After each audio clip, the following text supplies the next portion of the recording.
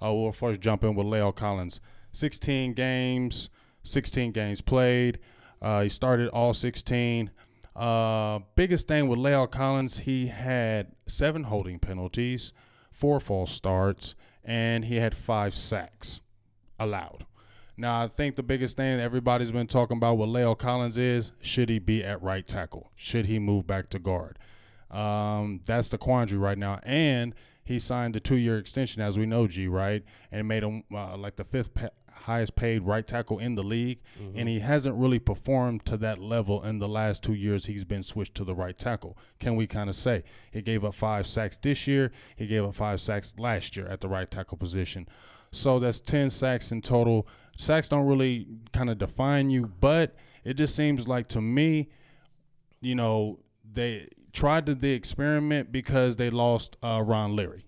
You know what I mean? So they were trying to kind of catch themselves because they didn't have anybody to cover it. So they moved him out to the right tackle spot. Doug Free retired.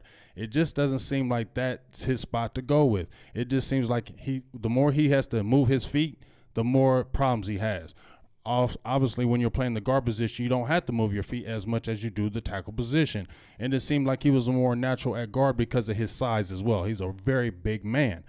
So now it's like, what are they going to do with La'el Collins? Because he's up. You can cut him if you want it this year and save like $8 million on the cap. If they ride it out this year and keep him, is he going to get an extension beyond this? We're going to have to see, because I don't know if it's going to be at right tackle. Would you say?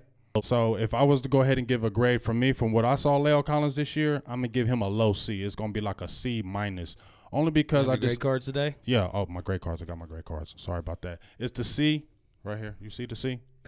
Just look at the camera like you want to hold it to the middle of the camera. There we go. There we go.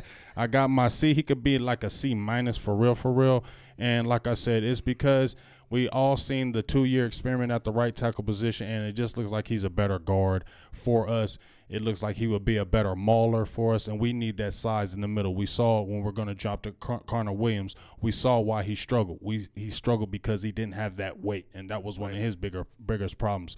So it would seem that, I know they pushed him out there, but if they're trying to really keep him, you may want to draft another guy, because the offensive tackle is very good this year as far as the draft goes. You can slide him back in. So that's going to be really something that we're going to really watch in the draft this year. We are going through here giving offensive grades by position, by player, of anyone who plays significant time in 2018. So follow along with us. Comment your grades as well. Jamal Anderson gives him a C.